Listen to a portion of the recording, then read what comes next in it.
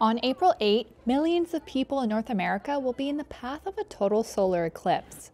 Stretching from Mexico into the United States and Canada, the moon will completely blot out the sun.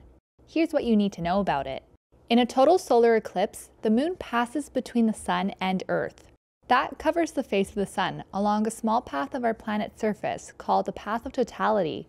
The daytime sky turns dark as a result. In places along the path of totality, people will be able to view the sun's corona, the star's outer atmosphere, which is typically not visible because of solar brightness. People observing from outside the path of totality will see a partial eclipse, but a cloudy day could spoil the view. Amazing. According to NASA, the April 8 eclipse will begin over the South Pacific. The path will reach Mexico's Pacific coast around 11:07 a.m. Pacific time, before entering the United States in Texas.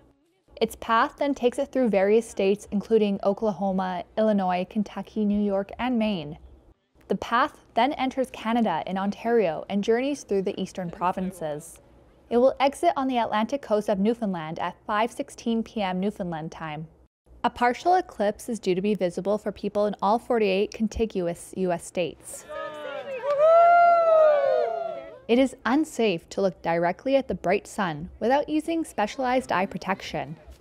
Experts say viewing an eclipse through a camera lens, binoculars, or telescope without making use of a special purpose solar filter can cause severe eye injury. They advise using safe solar viewing glasses or a safe handheld solar viewer. And note that regular sunglasses are not safe for viewing the sun.